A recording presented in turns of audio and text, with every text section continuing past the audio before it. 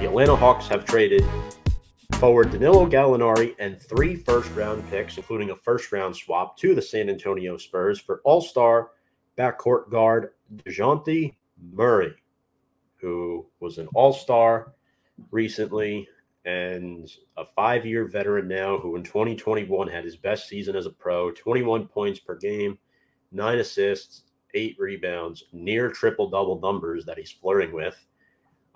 San Antonio, they're still in rebuild mode. Greg Popovich is still there, but the team is very young.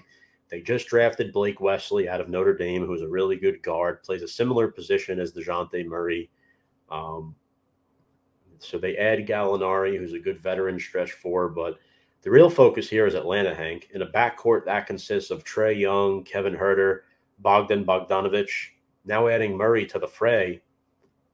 Are the Hawks now legit contenders in the East? Because obviously you still have your teams like the Bucks, the Celtics, the Heat, and Philly. And I guess you could still throw Brooklyn in there if Kyrie comes back. So would you consider the Hawks to be among that level of teams? I'll say that they're up there, but I don't know if I would put them ahead of, say, the Milwaukee Bucks. Certainly not the Boston Celtics. I mean, with that young core making it to their first ever NBA title, or NBA Finals, I think there's a possibility that they can, find a way to improve themselves. But as the Miami Heat, debatable. And as far as Brooklyn, I mean, look, they have a chance to possibly make some noise and finally get themselves on the cusp of that elusive title that they haven't seen neither in Brooklyn nor New Jersey. But I think that team is still in a mess. So I have to put the Atlanta Hawks in there, especially since they don't even have the drama that they're dealing with. But, the Atlanta Hawks have quietly put themselves up there, but I wouldn't say they're at the top just yet, especially now when you have Giannis in that conference. Right. I mean, they have good pieces on their team. DeAndre Hunter, Clint Capella. There are players there that are very good for them. And they did just make the Eastern Conference Finals 2 years ago. So I think adding Dejounte Murray will definitely put them in the conversation. Daniel Bakley with a comment saying, I need to see how Murray and Young gel together, as those guards are two guys who want the ball in their hands. Absolutely, Daniel.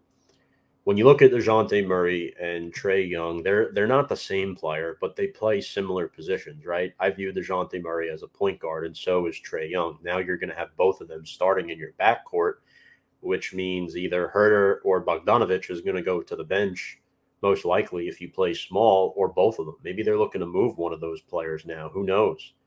But now you have a crowded backcourt in Atlanta and a front court that might need some work. You lost a little depth there with Gallinari. I'm intrigued to see what the Hawks look like coming into the 2022 season.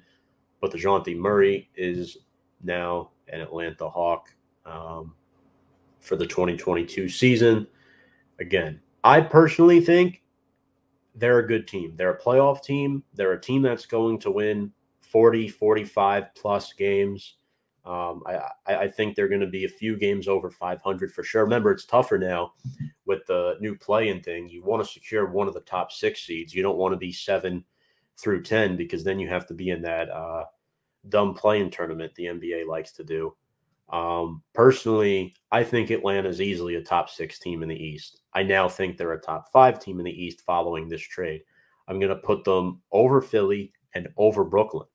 I think the only 3 teams they're not better than right now are the Celtics, Bucks, and Heat, in my personal opinion. So I have Atlanta as my 4th best team in the Eastern Conference following this trade. So we will see what happens. But Dejounte Murray is now an Atlanta Hawk.